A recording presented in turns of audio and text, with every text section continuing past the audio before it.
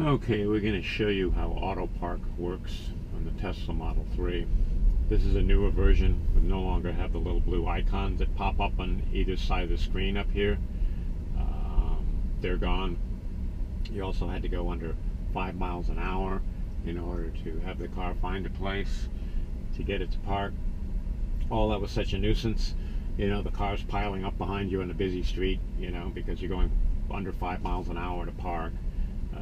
Anyway, the car is very slow in that situation. It's better that you figure out where you want to park and let the car park. So, as you can see, you saw no blue icons. They don't pop up anymore. So we drive down the street, and okay, here, I'm going to park right here. Okay, I go just past the car and put it in reverse.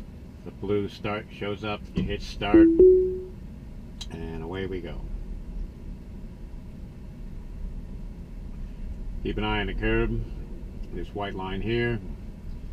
Want to make sure it doesn't scrape the wheels. That's clear.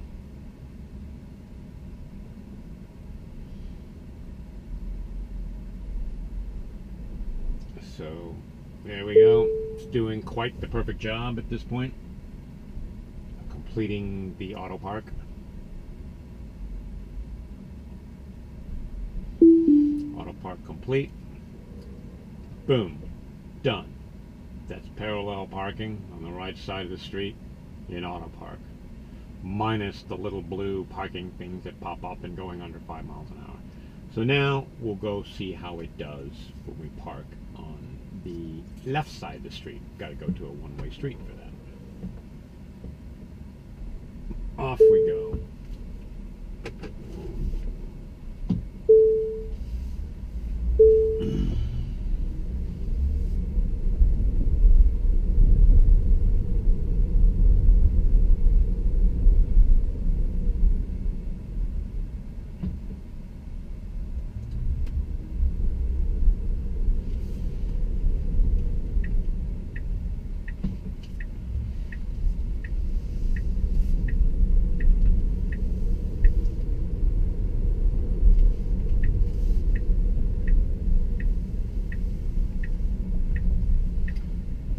Okay, let's see if this spot works right here. This is on the left side of the park. Just past the car. Put it in reverse. There we go. The blue start button. Hit the start button. Oops, I hit the brake. That was my error because I had touched the brake after I initiated the Autopark. Don't want to do that. Watch that line at a little close. It's close. Wow.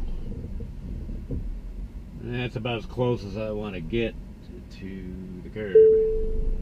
But anyway, this is a tighter spot, so you get to see how it works in a tighter spot. It actually does quite well.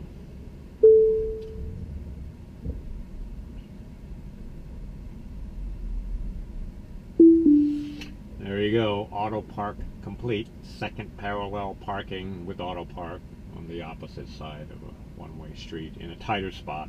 Worked very well. So there you have it. Autopark, minus the floating P's and the 5 miles an hour and lower parking nonsense. Much better.